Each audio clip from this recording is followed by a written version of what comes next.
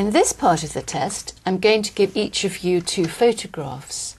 I'd like you to talk about your photographs on your own for about a minute, and also to answer a short question about your partner's photographs. Ottavia, it's your turn first. Here are your photographs. They show people communicating in different ways. I'd like you to compare the photographs and say why you think the people have chosen to communicate in these different ways. Okay. All right? Okay. In the first picture we can see friends talking in a bar, I think so. And in the second one, only 2 girls laughing with cell phones in their hands.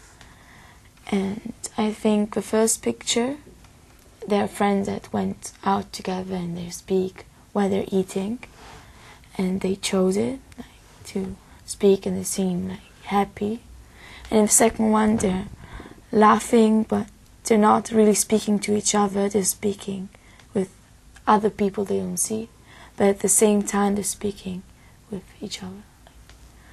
And they're laughing, but maybe not for the same reason, because it doesn't seem like. And in the first picture, the girls are drinking and eating, and they seem really interested in what they're saying. Thank you. Can I have the book, please? Thank you. Hannah, do you use the internet to talk to your friends? Yeah, a lot, because I travel a lot, so I've got friends all around the world, and so I have Facebook, and that's easier to speak to them. That's very cool. Thank you.